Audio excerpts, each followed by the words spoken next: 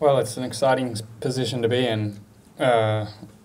Obviously a great chance to win my national championship tomorrow, and then also win the 3 events down here, which is an unbelievable spot to be in. If you'd told me a month ago, I wouldn't have believed you. So 1 round away, but a lot can happen, and it's a phenomenon behind me playing as well. So I'm sure he's going to throw plenty at me tomorrow. It's going to be an exciting day. I'm going to have to do a couple things better than I did today, I think. But as long as the eye stays in with the putter, I think I should be able to hang on.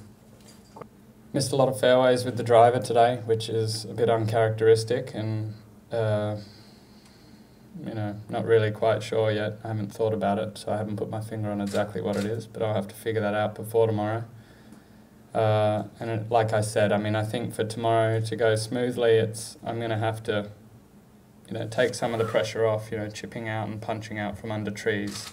It's not how you win golf tournaments on a Sunday. You need to be pretty solid and make it as easy as possible. So if I can get the driver sorted a little before tomorrow, then I feel pretty comfortable going to the first tee. How important was that last hole to make your putt and for him to miss his, just in terms of momentum heading into tomorrow? Well, I had to make mine because I believed he would make his. If it went the other way and I missed and he made, it's 2 shots, and that's nothing. That can be going on the first green tomorrow.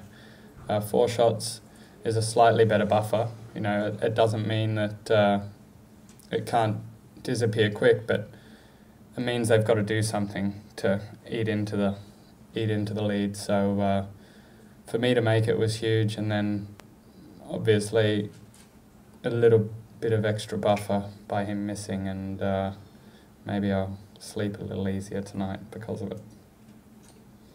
It's just been fantastic. Can't believe this week how many people have come out, and to see everyone so excited to watch Rory and I play today. They should be. Rory's, I think, all the golf fans have been waiting a while, probably since he was a teenager, to see him play, and the amount he's accomplished since, deserves those kind of crowds. So, I think it's been an incredible month for Australian golf to see the enthusiasm about the game at the moment, and it's positive signs moving forward. Hopefully the same happens tomorrow and we have a great atmosphere out there to play in.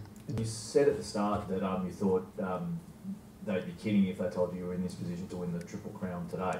Why did you feel that way after such a great year?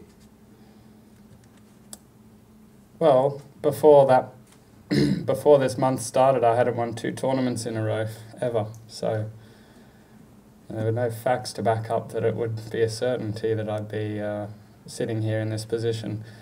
So to have this opportunity is a bit unreal, and I talked about the possibility of it because Robert has done it, but it's a lot of golf to play well, and it's great to see. It's just a confidence thing for me. Just keep building the confidence, and to be putting myself in this position week after week, keeps confirming to me I'm on the right track with what I'm doing with my game, and to finish it off tomorrow would be an incredible way to end the year. And it'd be sad if I didn't finish it off tomorrow. A sad way to end an incredible year. Any more questions?